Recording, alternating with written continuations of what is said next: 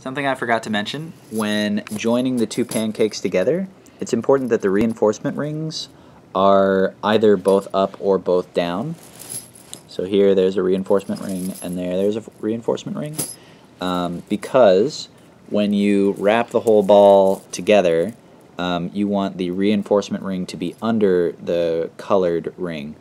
Yeah, so there the reinforcement ring is covered by the black ring. Or maybe you don't, but that's something to be aware of. It could be that the reinforcement ring ends up on the other side. So if you want a particular color, make sure that you have the reinforcement rings either both up or both down.